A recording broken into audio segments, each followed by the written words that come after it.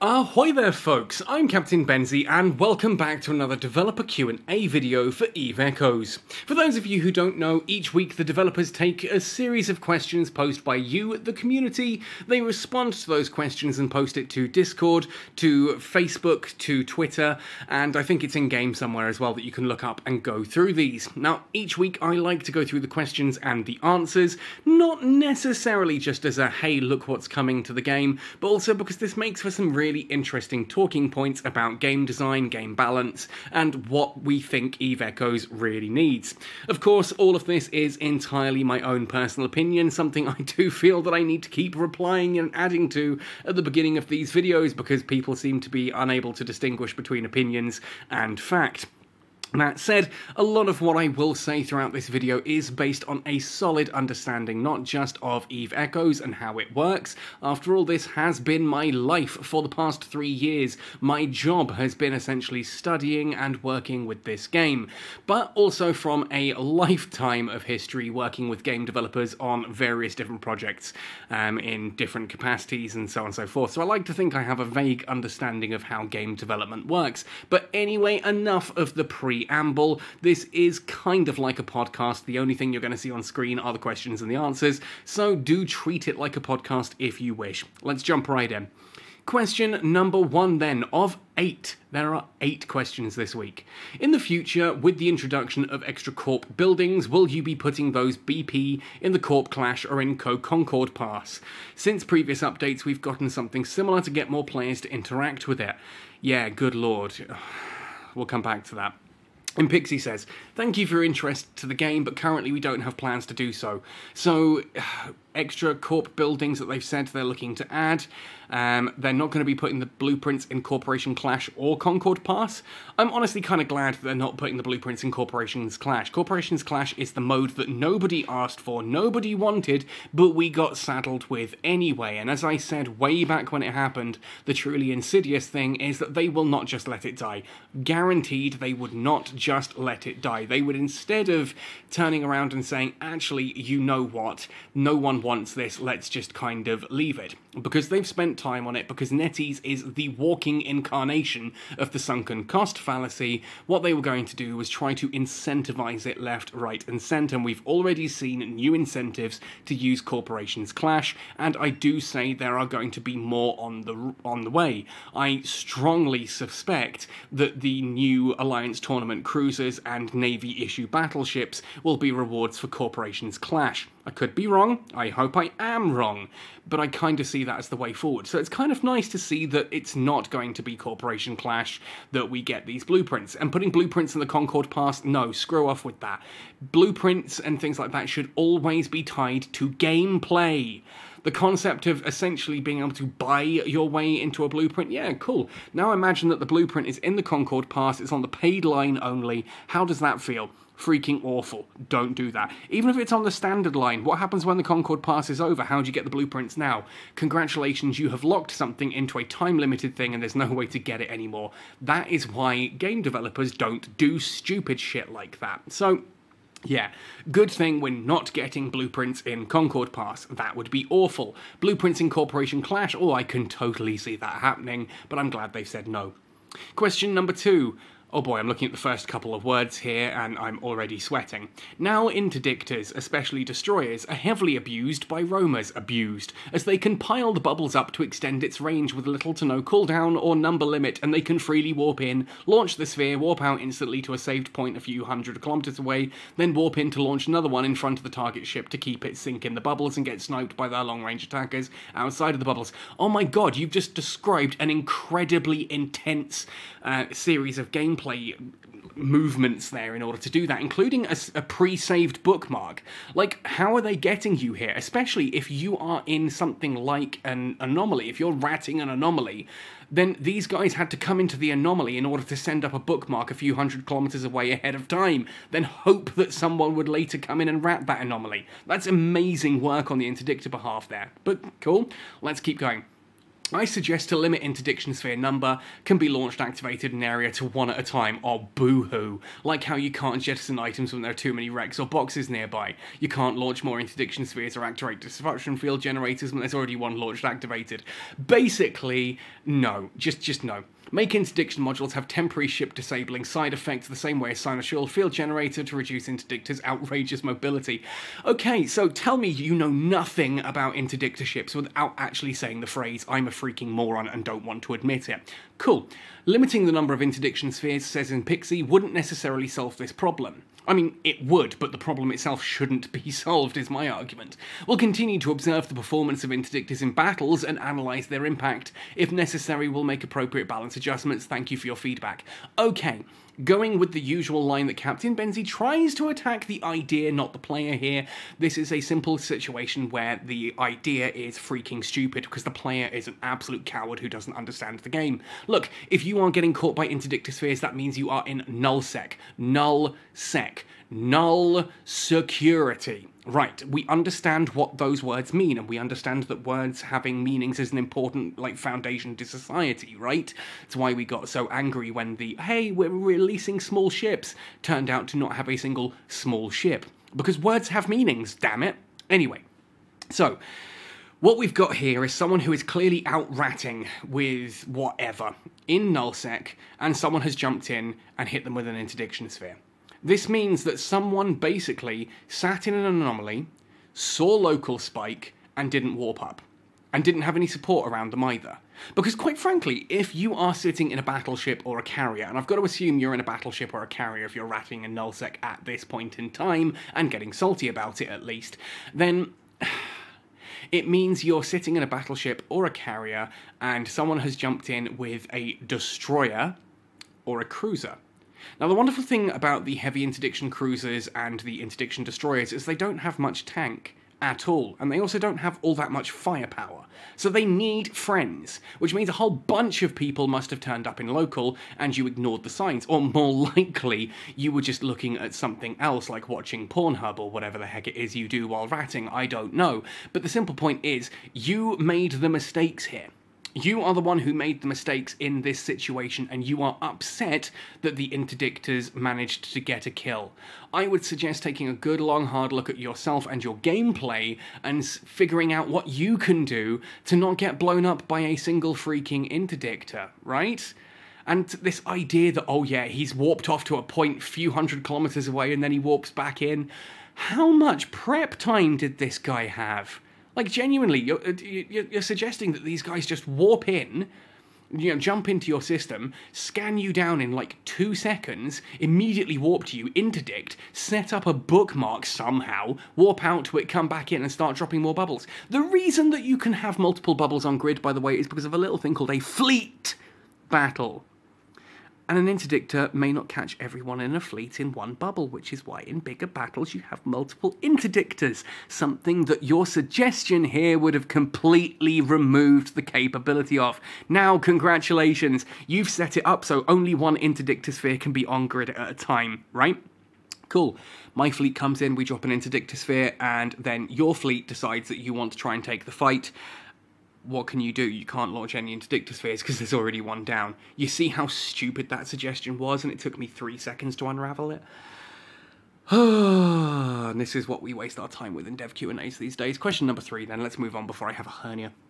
Question number 3, and I've just got chili powder in my eye. Oh, I can't read.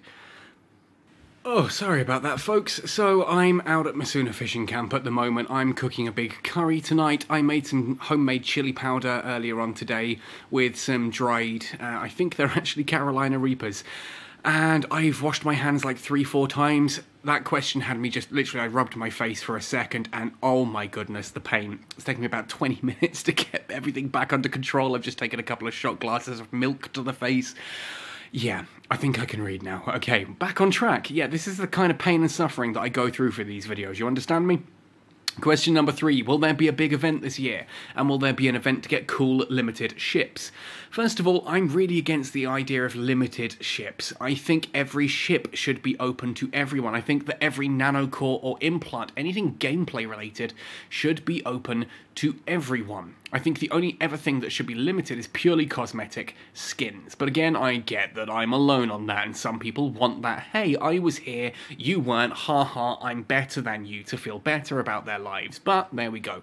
We do have plans for big events and limited ships, says Impixie. Well, the big event is going to be the August 3rd anniversary, at which point Titans will be unleashed onto New Eden, and probably a load of other stuff as well.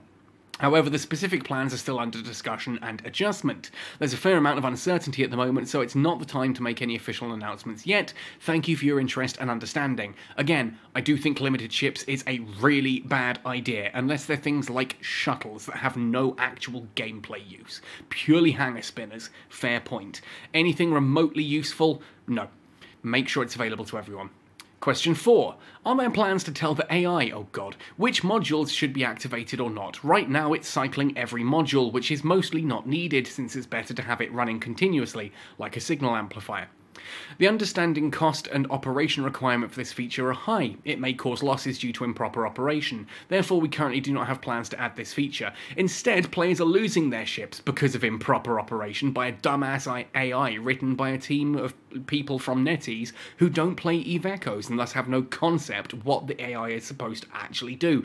The AI is a write-off at this point, folks. Please stop trying to get them to fix it. Give us something freaking useful. Instead, email Google Play or Apple and demand your money back. Say that you were advertised that this would be an AI core, and it isn't what is advertised at all. You will get your money back for that. That is one situation where Google and all of that, Apple will actually give you your money back.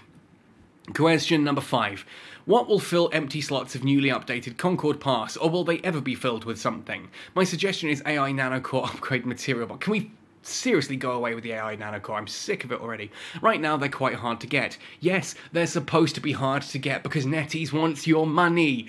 How do you people not get this? We currently have no plans to fill these empty slots with AI nanocore upgrade materials, but players can get them in the Concord Pass store. They want you to spend.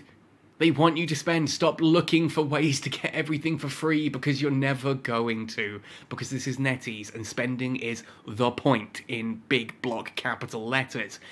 Beyond that, the empty slots in the Concord Pass are there to actually essentially keep the rewards the same as they were last time around, whilst giving them more meaning, if that kind of makes sense. The concept is that you could get, say, a certain amount of skill points per level. Nowadays on the Concord Pass, you get them in chunks of like 100,000 rather than 36,228 or whatever it was beforehand. It's just to make it nice and easy on rounding, and quite frankly, if you're sitting there going, oh, I don't get something at every level up, I kind of feel like that old meme about participation trophies, I've always kind of disagreed with it, because the idea that, millennials, need their participation trophies, well, if we do, it's because the generation above us started giving them all the time, But there we go. When it comes down to it, the simple point is, you're getting the same rewards, just sometimes when you level up, there's nothing for that level, but you get, like, a whole ton at the next level. You've got to look at the bigger picture rather than the individual level-by-level breakdown. But hey, there we go. Question number 6 is written in, I'm going to say Russian, but it could be Ukrainian. It's in Cyrillic, let's put it that way. Will new types of ships be added, such as the minefield setter? It'd be very cool, this new content to ambush or defend your system. I've had this discussion made before, we'll come back to that. And Pixie says, the suggestion is very interesting, but we need to consider the overall impact of the combat environment before deciding whether to design such a ship. Some people have suggested before about a destroyer or a frigate that could actually put essentially landmines down, or space mines, I guess. Little objects in space that if you fly too close to them, they explode and deal a certain amount of damage. And it's a cool concept, except for 2 reasons. Essentially, the first reason is the same reason as why we don't want so many drones in space. The second reason is space is freaking huge. Now, imagine for a moment that you are trying to uncloak someone. You know that you saw someone land on your gate camp, you know that they're trying to move towards the gate, but you've got to get within 2.5 kilometers of them. How hard that actually is, right? Because space is freaking huge. When you're talking 360 degrees of movement, and every single degree over distance expands outwards with greater distance, if that makes sense. Like if you are 5 degrees off a heading, if you stand at your house and you point in the direction that you think your office is, for example, And if you are directly on, you walk in a straight line, you hit your office. If you are off by 1 degree, if your office is only 20 meters away, you'll be close enough that you're still within reach of the front door. But if your office is the town over, you may be several streets away, right? Does that make sense? Kind of the same issue here. Space is really big, so those mines need to be freaking huge to make any form of impact, at which point they kind of become either unnecessary or overpowered depending on the direction you choose. And I was actually talking to one of the CCP devs about this about a year and a half ago for EVE Online about why this hadn't been implemented, along with a couple of other questions, and that was basically the reason they gave. When they tried internal testing with it, it just resulted in a situation where either the mines had to be so big and powerful that they were ridiculous, or they were so big and obvious that everyone just kind of avoided them, so they did nothing. They didn't add anything meaningful to the gameplay. It's one of those really cool suggestions, sounds awesome on paper. When you sit and think about it, it does kind of fall apart, unfortunately. In naval warfare, this makes sense, because naval warfare is done on a 2D field for the most part. Obviously, excluding submarines, ships are all on the surface of the sea, right? So it's a 2-dimensional plane of battle, whereas in EVE it is a 3-dimensional plane, and that third dimension makes a massive amount of difference. Moving on to question number 7. With the seemingly ever-increasing damage potential of ships, can we look forward to a survivability update? Wrong way of dealing with it.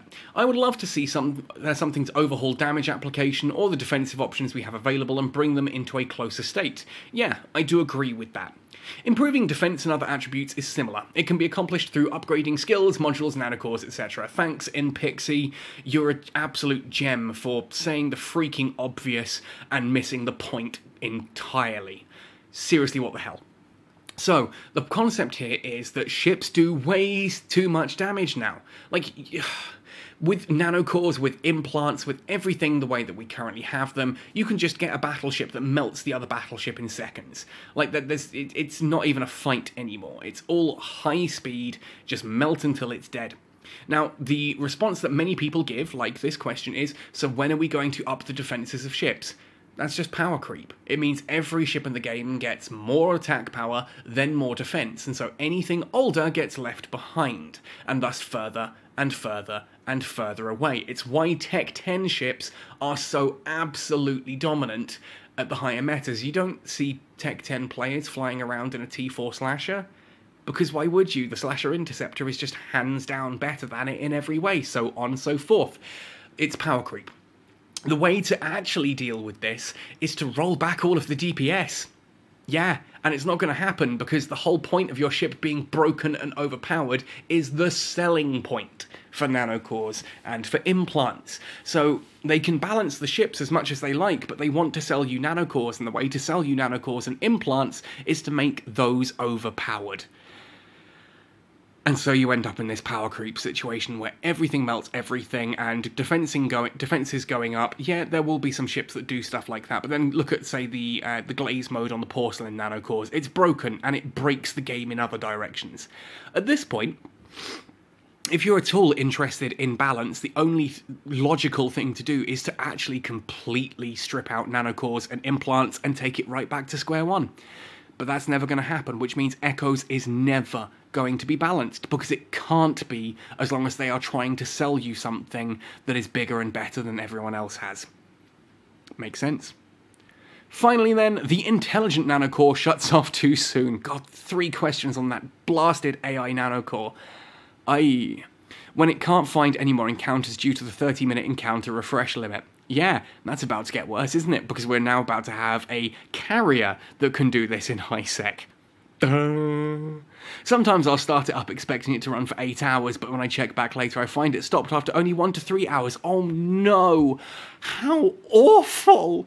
3 hours, 1 to 3 hours that you didn't have to play the game that you don't want to play. That's awful. Please make it so the intelligent nanocore waits longer before shutting off, or that the encounter refresh limit is lowered to around 15 minutes. Give me more encounters! Look, you're not even playing the freaking game at this point, so you're paying netties! You are paying netties to not play the game! Why? Why are you doing that? Does your wife know, or your husband, or whoever? Do people know that you are paying a company money to not utilize their services? Because that seems a really dumb thing to do, right? Like, if I didn't want to use a company's services, I would just not pay them. That is an option, right? If you find this game so boring that you don't want to play it, as is obviously the case if you want the nanocore to run for 8 hours, then just don't play. Genuinely just don't play. I don't see why you need to pay netties to not play the game when you can just uninstall it for free. We currently have no plans to make adjustments in this regard, says Impixie. Players can try changing their filtering conditions, such as not limiting to local encounters only. Yeah, they could, but no one's going to because high-sec islands are a thing. So there we are, 8 questions that are, we have no plans, we have no plans, we have no plans, we have no plans, we have no plans, we have no plans, and yeah, netties. They are the no plan clan at this point in time. There is no plan for Eve Echoes other than how can we get more money out of the few people who are left. And honestly, I know I said I'd continue doing these dev Q&As and trying to support this game as much as possible, but it's getting to a point where I'm not even sure I can keep doing that. I still log in and I still try to find ways to have fun in this wreckage of a game that we used to love. I remember back in the days when we used to fly around and have fun and do content. Now we're paying netties to do the content for us. Where did it all go wrong? That's probably an interesting topic for a video, isn't it? You know, where did this all go wrong? Why is this game so utterly screwed? And there are exact moments you can pinpoint where everything changed. And maybe I will do that video. Drop a comment down below if you'd like to see that. Otherwise though, folks, let me know your thoughts and opinions on these 8 non-questions. I do apologise if I have been particularly rude to anyone in any of those questions and responses, but there have been some really stupid questions and responses lately, and quite frankly, I'm getting tired of having the, the local IQ in my room dropped by several significant points just by having the dev Q&A open on my computer screen. Anyway, folks, thank you for watching. Let me know your thoughts and opinions down below. Otherwise, happy sailing, and see you in New Eden.